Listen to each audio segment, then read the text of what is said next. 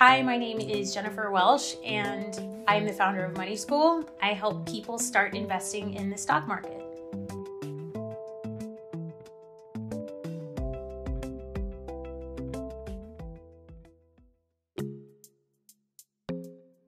In my previous life, I was about the least responsible person with money that you would ever meet. It was a lot of eating out. It was eating and drinking and clothes and shopping and things like that built up to $30,000 of credit card debt slowly but surely over probably about a decade. It weighed very heavily on me. I was embarrassed. I was ashamed. I kind of kept it a secret from most people. But after confiding in a friend, Welsh realized that she needed to formulate a clear plan to get out from under her debt. The first thing I did was I created a spreadsheet and I entered in all the information of who I owed money to, what the interest rate was, when that interest rate was expiring.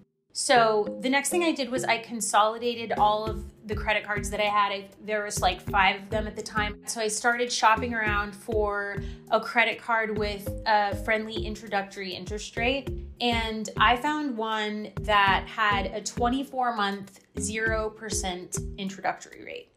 So what I did was I transferred all my balances to this credit card. So I considered that 24-month expiration date my deadline. So I took my total debt and I divided it by 24 months, and it came out to be something like $1,300 a month. And I think a $1,300 a month down payment towards anything new is hard to accomplish, and it felt impossible to me. I divided it by 4. Every Sunday I logged into my one credit card platform, and I paid $320 a week or something like that every week. So I broke, I guess, this big goal down into small goals, but I also had a deadline. In exactly 24 months, Welsh paid off her debts. She didn't keep a strict budget, but knowing she had to make that weekly payment incentivized her to change her habits. I was so motivated by this weekly goal that I stayed home more often. I started cooking more. I realized that the things that I thought were fun and fulfilling, like going out to eat, going out for drinks and socializing, while those things are lots of fun, they were actually like kind of the root of the problem. So I didn't cut anything out entirely, but I reduced the number of nights that I would go out.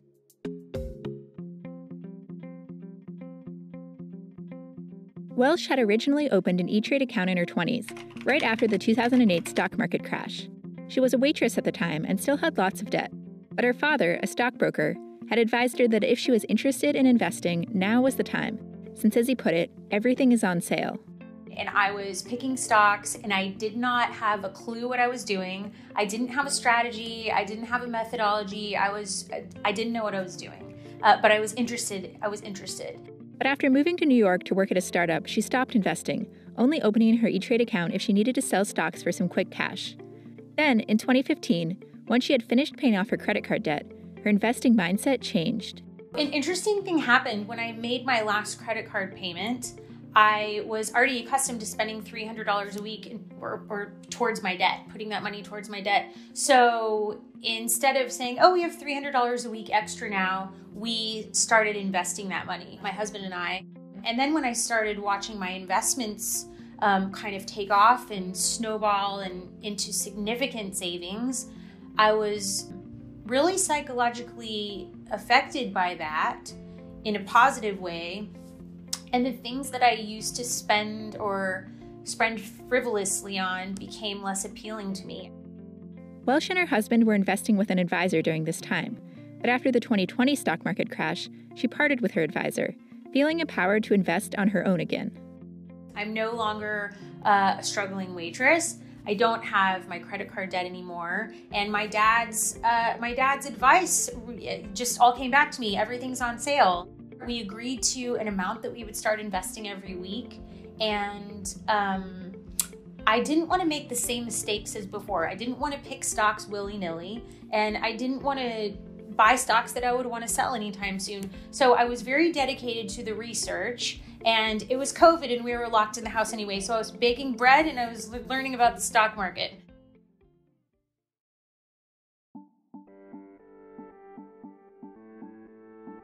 Today, Welsh holds stocks in 8 individual companies and 6 funds, but her overall investment strategy has changed over these past few years. It can be very interesting and exciting to try to pick companies and pick stocks, but at the end of the day, investing in broad market index funds is the simplest and most reliable way to invest in the stock market without a ton of risk. Broad market index funds outperform actively managed mutual funds and probably most stocks anyway.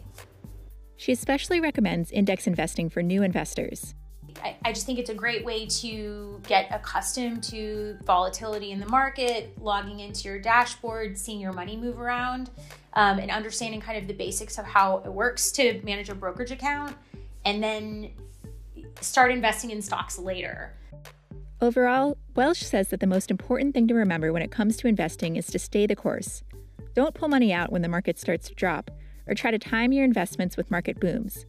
Make investments that you plan to hold for the long term. History shows us that the stock market climbs over time. History shows us that timing the market is not effective.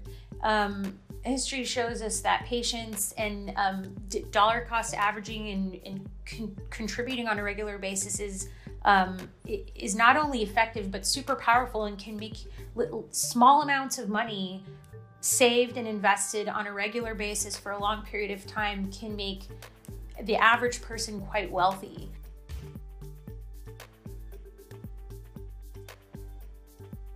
Invest in you. Ready, set, grow. CNBC and Acorns.